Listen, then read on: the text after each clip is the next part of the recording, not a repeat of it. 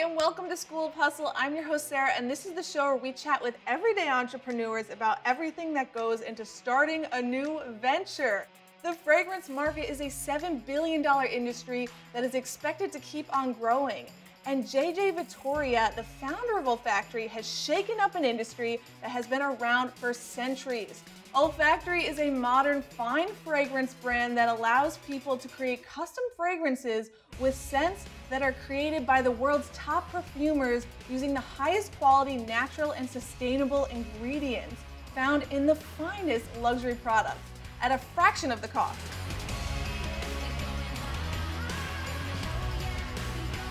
JJ, welcome to the show. Hi, welcome to the studio. I'm so happy to be here. I've been here a few times, and when I say a few times, I mean way too many times, because I love your brand. I've actually made my own perfume here. The cool thing about Olfactory for me is everything's customizable. Could you tell us a little bit about it? Yeah, so actually the custom part was not in the original plan. So originally what we wanted to do here was I wanted to make a brand that was had sort of a lot of the elements you see in fashion these days, affordable, but luxury products. Yeah. So we wanted to make these really high quality, beautiful fragrances, world's top perfumers, but we wanted to be able to make it more accessible, fun, interactive, as opposed to the kind of darker, a little more exclusive environments you can get in some of these other brands. So because we were bottling everything on site, what that allowed us to do is create this sort of custom experience that kind of came afterwards. The original idea was just to be like affordable but extremely high quality fragrance. Okay. Tell me a little bit about your background, because in researching you, I learned that you don't have what I expected as a background, but in like a really cool way. So you actually have a financial background, and then you started Olfactory. Yeah. Why? I mean, it's one of those things, right? So I grew up interested in fragrance, in the art of fragrance, but I didn't see it as like a business opportunity. I was interested in the art side of things. I had some family and friends in the business. I think going into sort of the financial business after I graduated college, I sort of learned about what it would take to start a business. I think some of that sort of understanding gave me the confidence, but also the analysis aspect of what it would take to make it work. To make something like this, which is a new sort of idea, and actually make it a business that could actually exist. Yeah, I don't know of anything else like this in New York. I remember I went on a trip when I was 15 to Italy, and they had a perfumery there, and I made my own fragrance, and I thought it was the coolest thing. So when I learned that you guys were here, I immediately came in the store, because I think part of the way you can create a successful business is by doing something that others aren't doing, and that's something you're doing.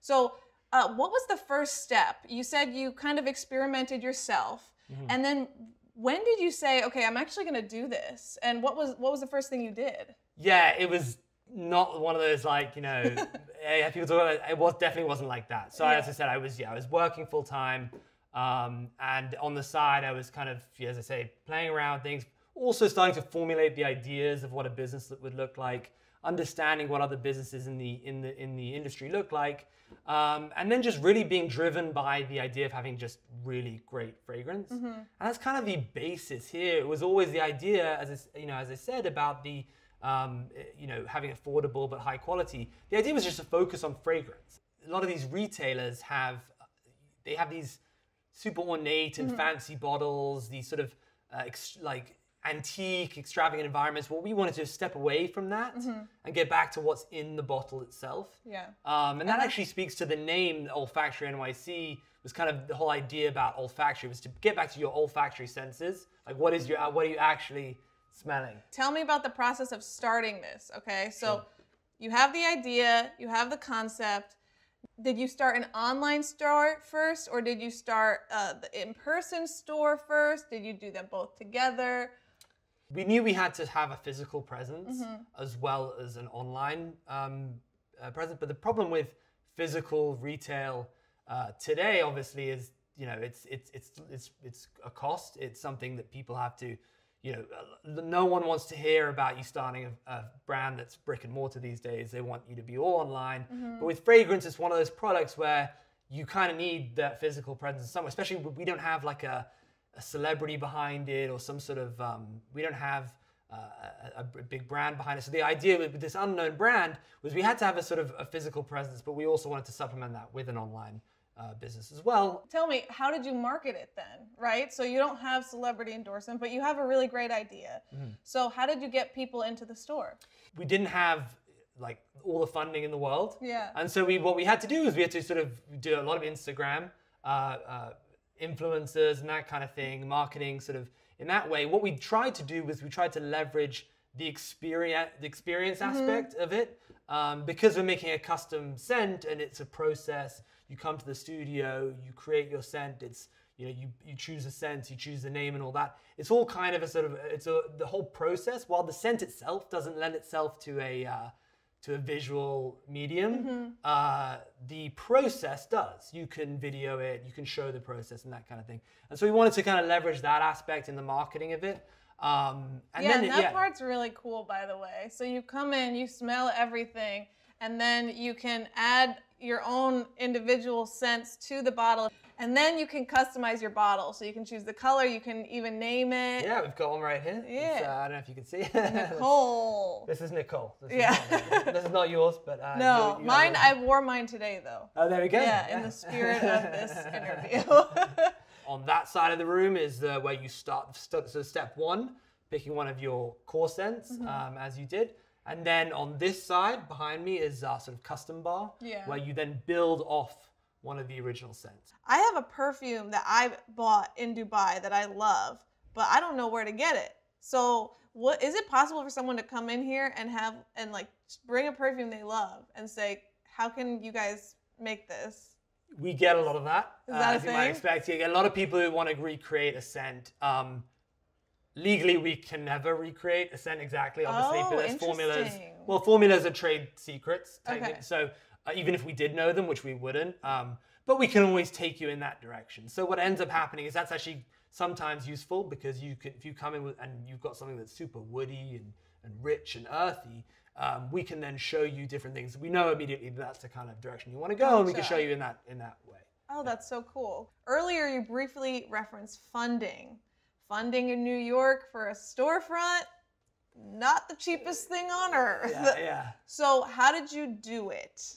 Frank, I mean, originally it was a lot of just reaching out to friends and family. As I said, I knew some people in the industry, so that helped.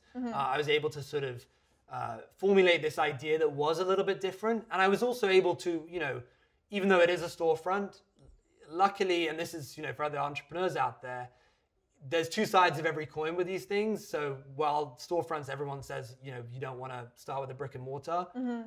Because of that, it means that prices have come down a little bit, especially now. So, in COVID times, like you can get good deals. So you're not getting the traffic. So it's a push and pull. We knew we had to have it because of fragrance. We wanted to be able to have that interaction, and because of the custom process that came after.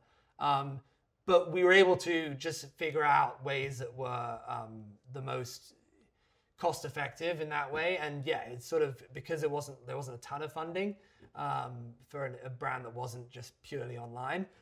It was more of just trying to get revenue up as soon as possible, get the word out there, and be able to get to the point where you don't need the funding. You can sustain yourself off your own. So did you use your savings? Did you take out a loan? Did you get investors? Which route did you go? All of the above. Okay. So I had some of my own savings, but also investors, friends and family, investors, and really just getting up to the point where we were breaking even as soon as possible.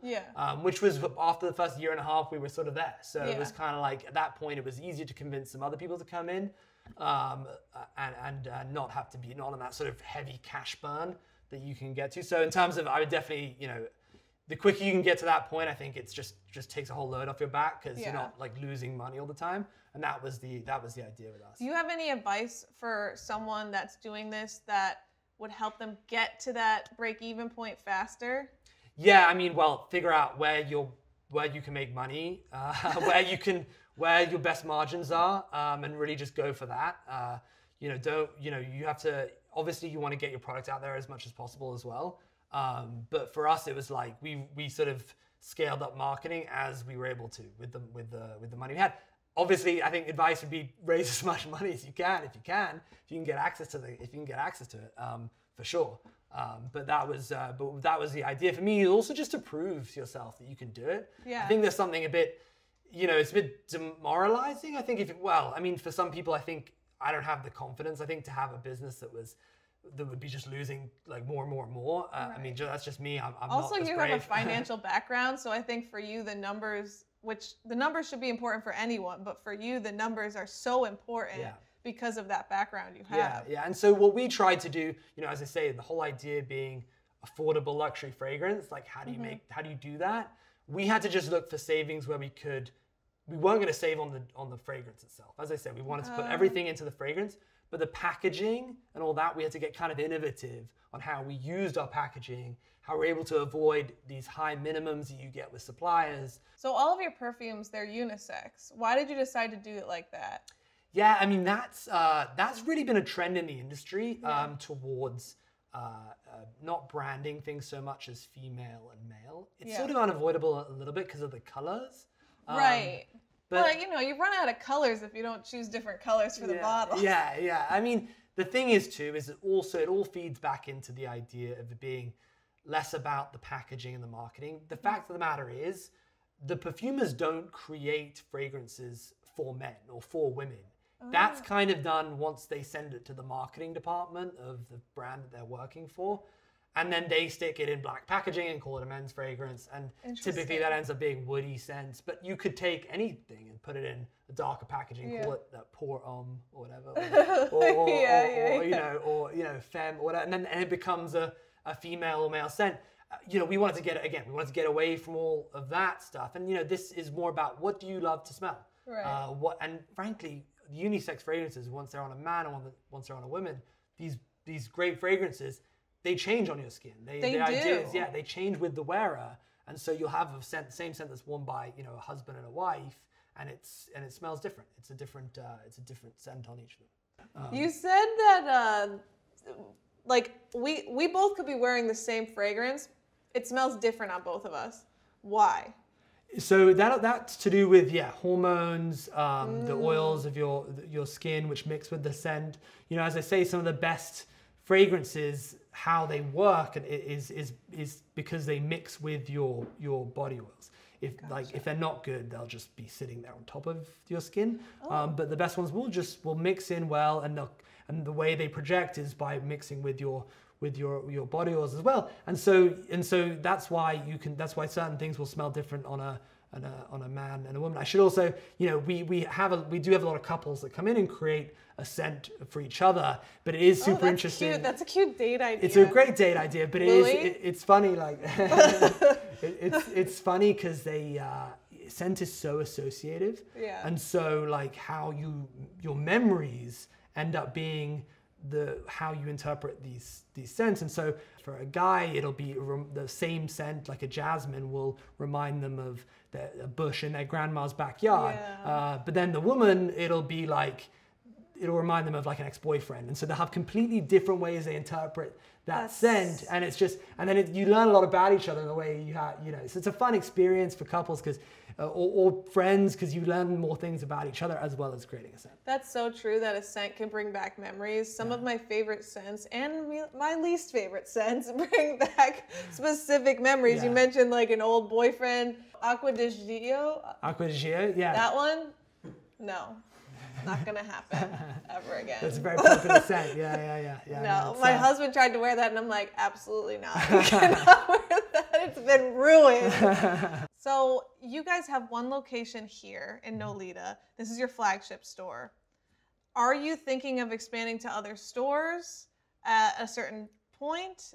Kind of what's your growth strategy with this brand? Yeah, so I mean, obviously COVID has thrown a lot of things up in the air. We definitely were before this thinking of opening we were looking into another location in New York City. The idea though is this is more like, I think of it more of like a studio, where we're sort of, because a lot of the days when there's not customers in here, we're playing around with different things, we're making different things. And so I saw it's kind of like a base camp for playing around. So we definitely want to bring the experience to other cities, with the online experience. that we've now built out. Like you can do the custom experience online. How do you do that? Yeah, sure. So because this is a sort of, it's the scent creation side is a two-step process. You start by picking one of the core scents, and then you try different versions of your favorite core scent. Yeah. We replicate that online with two different sample boxes. So this little box here, this is part of your online experience. Yeah, so this is new? Yeah, it's sort of new. We just weren't really, when we had a studio and we were kind of a new brand, yeah. It was people coming in and creating the scent, and then online was really more, once you've made your custom scent, we save the blend on file, and then you can always come back. You can either come back and recreate it, or you can just reorder it online. The blend is saved online with your profile, and you can just reorder your scent online. So that was more, the online was more for the reordering side of things. And then, when COVID started, Don't worry, every business owner has the same story. It's a big sigh right now. I know, you're like... we sort of started trying to figure out how can we recreate this process online. And because it's a two-step process, it sort of lended itself a little bit to that. So you start with this this box, which has our original core scents, so all the core scents you see behind you in this box. And then once you've found your favorite from those, it comes with a credit. So this box is $18, but it comes with an $18 credit to the next step, which is where you pick your favorite. So let's say you like the Blake, you would then get a box that is just versions of the Blake. So you would send you another box called the Tinkerer box, which is just versions of the Blake, and then you can try those, and then your favorite of those comes with another credit towards the full size, which would have. Wait, that's brilliant. So you end up being the same price. I didn't know you did price. it like that. I thought you had to buy this box and then you had to buy the full price perfume. But it all adds up to... It all adds up to the same price. And you get all these extra samples that, maybe you want to play around with. So smart. Wow. Way to find a solution in a difficult scenario. Yeah, it's a slower process, right? Because you've got to get the bomb box, then you've got to try it, and then you got to... So it's not just coming into the store and having, the same... having it walking out with a fragrance half an hour later. But it is a way to do it at home, and you get to play around. And it's COVID safe, which is the whole goal. So how are you marketing this? Yeah, so a lot similar to how we marketed the original experience through working with influencers online. We've done more sort of a little more of the TikTok ads. Is that working? TikTok is so new. I just got on it. I'm curious your experience. TikTok is really good for I think for engagement and activation. Yeah. I think TikTok is a great tool because it sort of really concentrates on the experience, right? Because of the video nature. I think people are just more engaging. YouTube is similar too, right? So YouTube, because you can show the process and you can show the trying on, and it gives a little more personality to it. I think it's definitely definitely better than Instagram in that respect. So for marketing purposes, you found video content is best for this because it is such an experience. Yeah. So fragrance also, because I spoke earlier about how our whole brand, the whole idea was to focus on the fragrance and not on the packaging. Right. So and Instagram's all about visual. So suddenly we have these nice colors, but for Instagram we're always like, oh gosh, it's just like a bottle. It's not like how much can you say? Right. But with the videos and stories, but also on YouTube and TikTok, you can really play out that experience, with the playing around with these, whether it's this or whether it's coming into the store and playing around with the different scents here. It kind of lends itself to the video process. It really shows the power of storytelling, I think. I mean, in terms of like the storytelling, it's also a story of creation, and it's a story of education. Yeah. So people are not just you don't just see them, taking you through something. You see them as they go from someone who didn't really know about fragrance or didn't really know what they liked, maybe was skeptical of the experience because they just weren't into fragrance necessarily. And then at the end they weren't into fragrance, and then they come here. Like when I came here with my videographer, he didn't think he was into fragrance, and then he realized he is. That's great. And that's the power of it. Converting. Yeah, exactly. You're converting. So, yeah. So I mean, that's what you said about the market for fragrance. This is the idea of this brand is not just getting people who love fragrance, but it's expanding to people who don't know yet. Yeah. And as you look at the US specifically is a pretty fragrance dry market in the sense that people here, there are a lot of people who don't really wear fragrance here except for maybe a special occasion. And when they do, they have one signature scent. That's true. Right. And so but in Europe, and especially in the Middle East, you have a fragrance wardrobe, which is whether, same way you have different dresses or clothes or in your wardrobe, you have a fragrance wardrobe, which for different seasons, different times of day, you wear a different fragrance. And so, this is what, and so the idea here is to sort of just open fragrance up a little bit. Because I think the reason why it is that way right now in the US is because it's just so expensive to get great fragrances. It is. Another thing I've noticed is there's hotels now that are starting to have their own scents at the entrance so that you get this 5 cents experience. 5 cents. Experience. Have you ever considered going into that and like selling to not just individual consumers but businesses? Yeah, so we've started to do more of like smaller residences and businesses where they want to have a scent to fill their WeWork space or something like that, where we can kind of create something. They start by creating something here, and then we can translate it into a diffuser or whatever, depending on the space and the business. And as you say, a lot of people are more interested in that these days. Yeah. We've done workout studios like Box and Flow nearby. One of our last guests. Yeah, exactly. Yeah, So that's so cool. Yeah, we made the scent for their studio. We've done some smaller businesses like that, creating a scent for them. It's something that I think is an industry that sort of a business that we would love to get more into. Yeah, it's expanding into new categories. So what is next for Olfactory? So that's part of it. I think it's creating scents for businesses, figuring out how to translate this into more sort of doing this in other places. So in other businesses, like you could take this into another business that just sells fragrances and make custom versions in that space. So we're sort of expanding the physical idea as well, while also trying to build this online experience. Well, I think the online experience is brilliant. We've talked so much about Olfactory today. I'd love for you to share some advice to aspiring entrepreneurs. Sure. It depends on what you're doing, I think, a little bit. We spoke a little earlier about, if you can raise as much money as raise more money than you need. People say this all the time, but I think that's really important. If you can get as much more money than there's always going to be, you can have the best spreadsheet in the world, but there's going to be overruns and there's going to be things you don't expect, or there's going to be new opportunities that you want to exploit and you want to do it like fast. So if you can get more money than you need to start up, that's always great. I would also say, just as a general thing, don't let a no stop you from doing something, and don't let one yes convince you of doing something.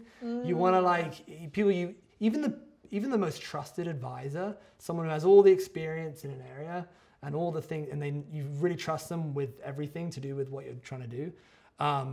They don't know all the things that you know as well. Yeah. And so you want to if you get 5 no's on something from all experience, then probably don't do it. Probably rethink it. But don't let one thing discourage you, and don't let one no discourage you, and don't let one yes convince you as well. So do some market research before being committed to an idea. Yeah, or just crowdsource your advice, I'd say, totally. Rather than just letting one person, because advice is free. That's fantastic advice. Speaking as someone that advice is free, I appreciate that. It's been wonderful having you on the show, JJ, and thank you for joining us. Thanks to everyone who tuned in today. If you want to learn more about Olfactory, visit olfactorynyc.com or follow them on Instagram at olfactorynyc. And that is all for this episode of School of Hustle. Keep up with all of our episodes on YouTube, Apple Podcasts, Google Podcasts, or wherever you can stream or download podcasts. And if you like what you heard, please, please, please leave us a review, share with your friends, and subscribe to our show. We'll see you next time. Bye.